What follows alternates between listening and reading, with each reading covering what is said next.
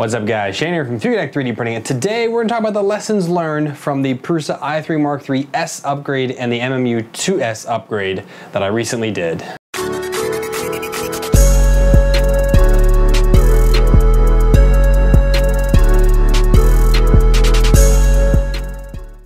Welcome back guys. So as I said, recently I did a stream of the upgrade for my Mark III, and that is the MK3S or MK3 upgrade to the S version, which is their newest one, and the MMU2 to the S, which FYI for the MMU, it is nothing changed whatsoever except a new version of firmware which came out like a few months ago, but I was not running it. So I did flash that onto it from when I got it, when I originally built it to now, firmware had updated. So I did put the new firmware there, but other than that, nothing changed with that whatsoever.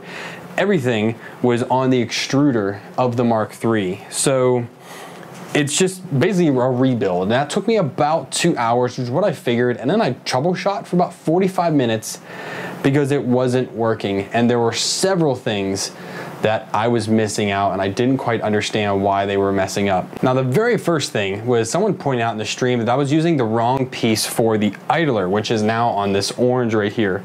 I was using a standard one, which was this one here. This is the one that I had used originally. This is for the this is for the standard Mark III's without the MMU2 on it. So I was using the wrong one, and the reason why it's wrong is because you'll see this arm right here. This actually, when you put a piece of filament in, so I will simulate that with a screwdriver, and what it does is, you're gonna watch this top part up here. I don't know if you can see it. It's as close as I can get my camera at the moment. But when I do this, it pushes in, and this pushes out. That's just the tension on the idler bearing. And when it does that, it then comes in, it goes in between the contacts of the optical sensor, the IR sensor they're calling it. And that is what says, hey, there's filament in here. That's what it does. It doesn't actually trigger on the filament. It triggers on this arm. So I had to reprint this morning, and I was able to get that done. I mean, this stream is literally right after I did that last one, so this desk is exactly the same layout as I was last night when I did that, because I just continued on throughout the next day, which today is Sunday, and I'm working on it. So yeah, so that was one of the main things. So I had to reprint that. I thought it was the one little, there is a, whatever this little piece is, I don't know what this is. It's got the little pointy end on it. This did have the ball in it, but they got rid of that version because that was a mechanical sensor. So I went to this version here.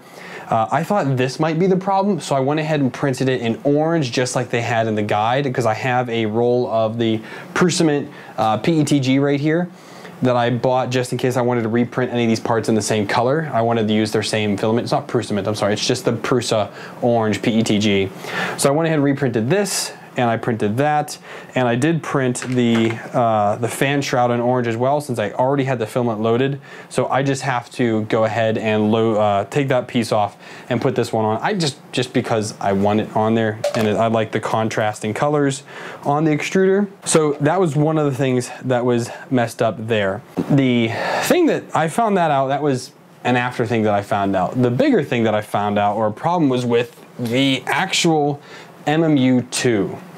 And the problem here was at first my own fault. So when you take apart the control box in here, you have to take out a lot of connectors, rewire everything, and then put everything back in. That caused me to actually remove the main power connector for the MMU2. I didn't realize that. So I'm troubleshooting, I couldn't even figure out, it wouldn't even boot. Like, there's no lights on it, nothing was happening. Like, what in the world is going on? So then I went ahead and looked inside. It wasn't even connected. I'm like, okay. So I seated it, turned it on, still nothing. I mean, absolute crickets from it. Light came on, but it wouldn't actually do anything. So I started searching, I was asking online. Someone said, like, check your connectors. I'm like, I did already. I'm pretty sure I connected that. I reseated it, rebooted, didn't happen. Reseated it, rebooted, and then magically, this started communicating with the printer. So I don't know what's going on with that connector. This version is my older, this is the original one that I bought. This one doesn't have the extra retention clip that goes in there to kind of keep those connectors tighter. So I think I'm gonna go print that while I have the orange PTG loaded, because it's easier to see in there as well if it's a different color than black, and that you know it's in there. So I might print that and put that in this one and see if that helps kind of keep those connectors seated properly and lessen the issues with this. But since doing that, I did do a couple prints that I would like to show you because they're beautiful and they came out just great. All right, so here's just a simple benchy. This is the sample model that comes on the printer. I'd already loaded in filament 1, so it just started printing right away because I already loaded it. It was a little bit hot using the US Monofilaments PLA. This is their HH PLA, their high heat. But yeah, I mean, this maroon turned out beautifully. It's a really nice one. Again, a little bit of wispies on it, but other than that, really, really nice. And I recently found this gem formation online. I printed it on my SLA printer. I figured, oh, you know what? Let me print it out on this just so I can add it to the Thingiverse page as a make. And yeah, so that also turned out just fantastic. Looks absolutely great. A little stringy again, just from being a little too hot, but it stuck to the build plate no problems, and that's really good. Okay, now the other main thing I want to talk about was this tall piece right here. This is called the chimney. There are 2 screws in it. The front screw is actually what secures this entire piece here to the extruder body. What you have to do is you have to basically, I had to pull this out. So this PTF tube needs to come out. Okay. Get a screwdriver, put it in there until that depresses. And this is now pressed in. And this came out a little bit. Now in the actual LCD, you'll be able to go to sensor status and look at, it'll be 0 or 1. So right now that this is pushed in, that sensor should be 1, it should be activated.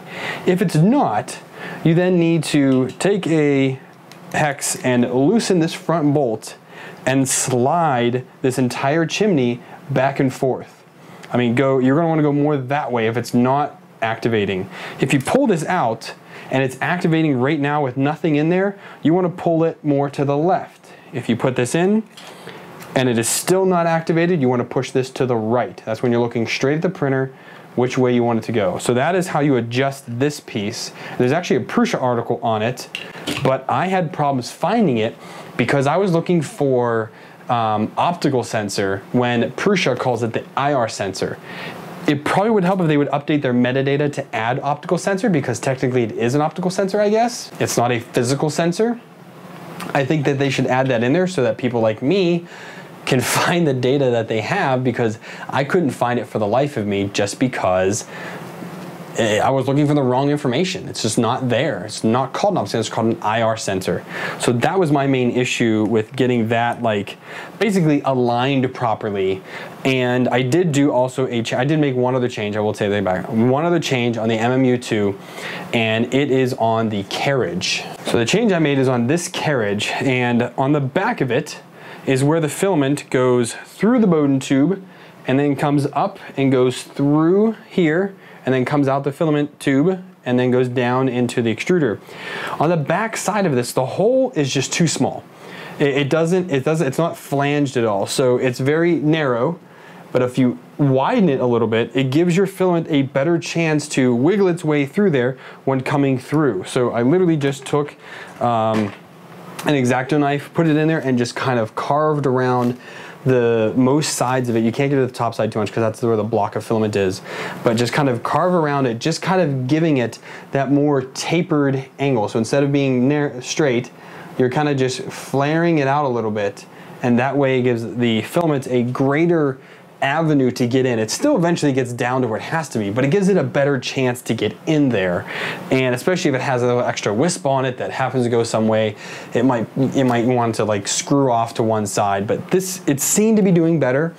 I'm going to do an MMU test. Once I wrap this video up, I'm going to put this back on the shelf, hook it back up to the rep box with a couple colors of filaments, and I'm going to go ahead and do some more testing with it. So I'm going to just put 5 random filaments on there, do that bearing again, do a MOI, maybe a couple other multi-material prints, and just see what happens to make sure that all the changes that I've made actually work. So I mean, other than those issues, it's going great now. But again, it took me, you know, a good few hours to search on the internet, ask the Prusa support group on Facebook for some answers, and again, the few people that replied did point me in the right direction and kind of got me going there. So I was happy to finally get this up and running properly, and now I know what to expect, well, mostly what to expect when I get I also ordered a Mark 3S upgrade kit for my clone, just because I wanted to get the extra parts from them, and they do use other parts in there, and I wanted to get the sensor,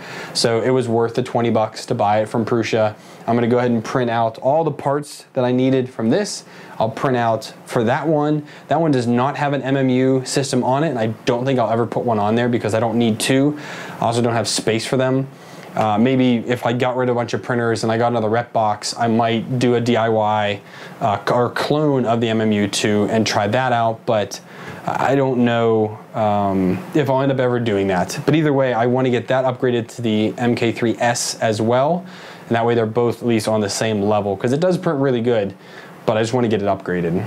So I hope if any of you are out there that did this upgrade and have run into problems, I do hope this video helped you out, because again, it took me quite a while to finally get to this point that it's working. I am so happy that it is, so I can get back to printing with it, but I really do hope it helped you out, and if it did, please give the video a thumbs up. If you didn't like this video at all, thumbs down. Drop in the comments down below. Either way, I'd love to hear from you guys what you thought. If you guys want to support me for what I do, become a patron. Down below is a Patreon link. Donate $1 more and get you access to my Patreon feed. $2 gets you a sticker, and the higher tiers give you a little bit more as well. So go down there, check that out, and all the money that I get from there, I directly put back into my channel. So I thank you everyone there for helping me out. Otherwise, you can donate. There's some one-time links down below. There's a bunch of affiliate links down there as well. Go ahead and check those out. Do some purchases through there or send me a couple bucks. I appreciate it. And if you guys just watch the video, you're awesome too. So thanks for tuning in, guys. Until next time, happy printing.